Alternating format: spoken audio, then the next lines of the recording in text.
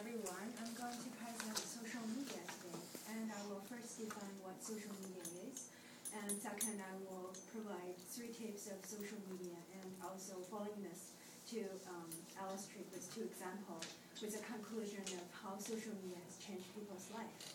Before I start my presentation, I would like to ask you a question. How would you define social media? Any ideas? Something social on the internet? Like Facebook or Twitter? Based on my research, and according to the Business Horizon Journal, social media is a platform where information is continuously modified by all users, and content and application are no longer created by individuals, which means people are more involved in the discussion and they are posting through the platform. And there are 3 types of social media: collaborative product, content communication, and social networking sites. I would use Wikipedia as an example to explain what is collaborative product. I've done a case study within one of the management classes before that we are required to create a term, and through this semester use the knowledge learned in that class to define that term strategically through Wikipedia. And during the time I do the study, I found how powerful it is. The people, the professionals outside school are helping me to editing my language and give examples to better explain it, so the public are going to be understand what I'm trying to say effectively and more efficient. The second one is content communication. Has anyone posted your works or video through YouTube? A lot of my friends share their videos of playing instruments and for funny things through YouTube. And the whole thing is to share the ideas and the information through the video and more vivid into presentations through that platform. But there's a problem with the copyright issue for this kind of social media. I'm going to talk more about it for another presentation. The second one is called social networking sites. Facebook. Does anyone do not have Facebook? Cool. You are so unique by not having one. So I believe people are using Facebook to share their day-to-day life and post their statements, how life going. To some extent, we feel more connected to people whose life already been drifted apart for many years. And also we could feel a kind of warm of caring feelings when other people want to get to know more about us. One of my friends joined a field trip this summer to China, and she realized that the both Facebook and YouTube was blocked by the government. So she was asking me, what kind of social media do young Chinese people use there for fun, since these 2 things, most popular one, are blocked. We do have one, and it's called Macroblog. Has anyone heard about blog? Macroblog?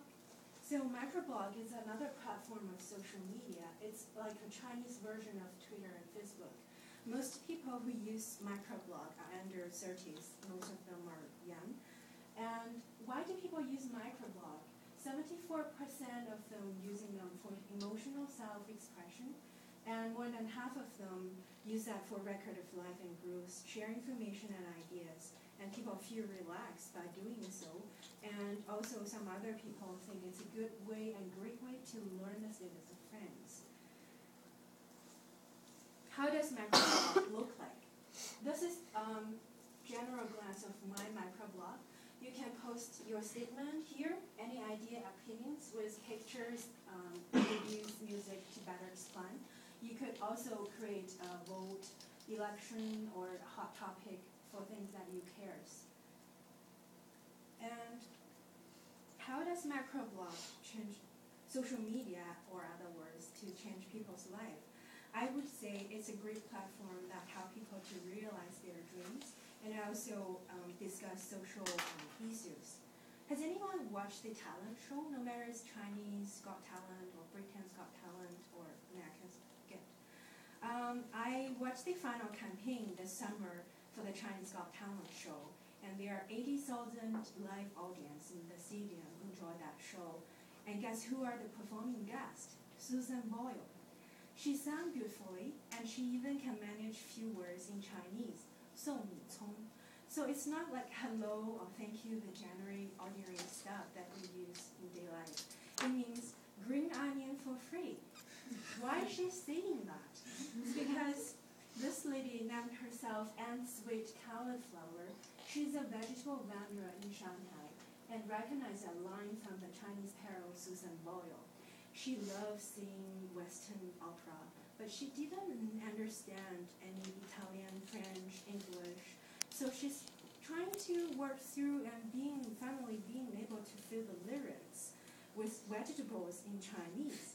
The last sentence she was saying in the final show was, in Northern Doma, was green onions for free. So Susan Boyle and her were singing together, 8,000 live audience singing together. That was hilarious.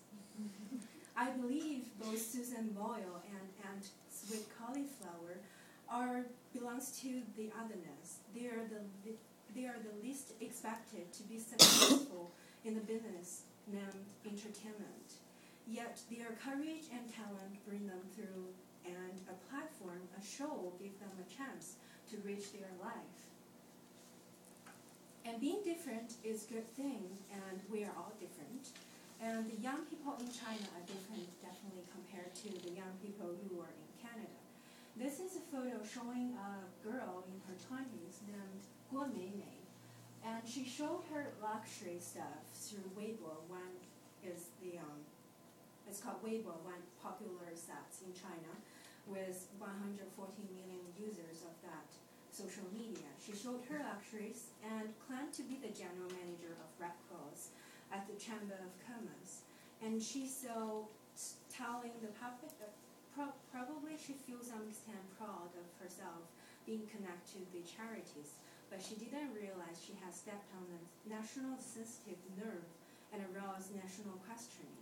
Later, she apologized through the mass media, saying that she's not the general manager of Red Cross, and most of the luxury things are coming from her boyfriend, who used to be a general manager of Red Cross. So it's getting very complicated. The public trying to dig the truth of the story, and the government are right now pressuring by the public to give an explanation for how things going, and we want the charity to be more open for their budget. So in conclusion, social media has provided a worldwide platform for common people to realize their dreams, and also to express their thoughts and concerns. Second thing, social media create a warm social environment of caring, chasing social justice. Government is now more open to the public. And I would like to write the Chinese word for Weibo, the one that really popular in China, and this is the Chinese word.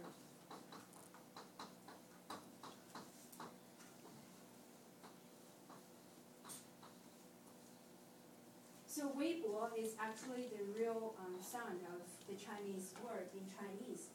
Wei means something small, something you hardly see in your life, such as the common people. They are not powerful in their life to speak up, fight for themselves, and they are fight with the higher class of the society, trying to achieve a sort of justice for their life.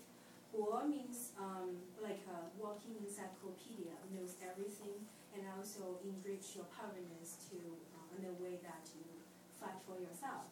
And Weibo actually is another meaning of Weibo. It kind of sounds really similar into another in English, another language different from Chinese. So Weibo, we use Weibo to express our small thoughts in life and trying to make a big difference by discuss that together and share through the social media. So thank you for listening for my presentation. Feel free to ask questions.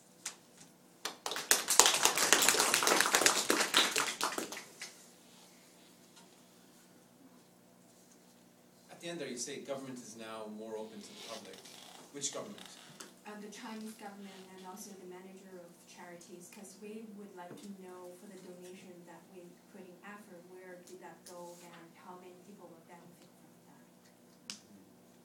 Do you know why exactly you can't use Facebook in China? I think that's my belief, which is not true, but I think the government are trying to control the information that you share through the communities, and they don't want to have the platform being socialized to outside of China, because probably people all have bias. They report from foreign broadcasting maybe not true story about their comments about what happened in China.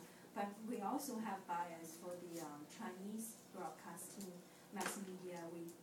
I don't know, it's a great way for the government to shrink the information and make sure people don't start doubting too much to maintain sort of stability in the society. But I hope Facebook not block, because I didn't post anything for half a year since I was away from Canada. My friends are, where are you? Are you okay? Any other questions?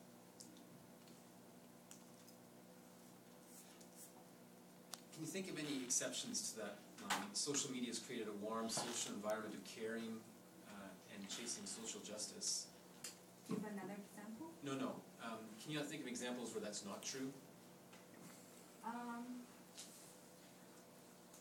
People sometimes like posting information with a hint or speculation of some other people to destroy their reputations. I would say, like, people are self-centered sometimes or selfish with certain opinions and they're not open enough. But it's the people give you a chance, opportunity to express what you saw, and being able to exchange ideas from other people give you another opportunity to rethink about how are you positioning yourself in such event, which would actually help us to become more critical thinking. We don't be biased by any other information we have. Also, the thing that would come up by ourselves. Yeah. So really, you could use it for example, bullying, right? You use social media, and we've seen cases of that.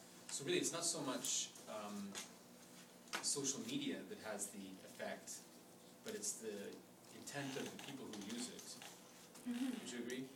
I think to some extent, the Chinese government maybe, to better answer her question, may be afraid of the different intention of people who use Facebook as a way to defend or create troubles for Chinese people. But I don't think that's a smart way to block it, because till one day we will know what happened, and till one day more people going out of the country will know the truth. Yeah, I was speaking in general. I wasn't just speaking about China. Okay, Yeah. I still think about her question because I really don't know. I think you're right. It's totally about control. Right? If you go on Facebook, you could publish an article from the Wall Street Journal or New York Times that the Chinese government doesn't want people in China to read, right? Mm-hmm. Which they can control through other means, like through their filters. But if you link it to Facebook, maybe you can get around the filters. Mm-hmm. I would assume that's which is what you said, basically. Any other questions? Thanks, Jinzhong.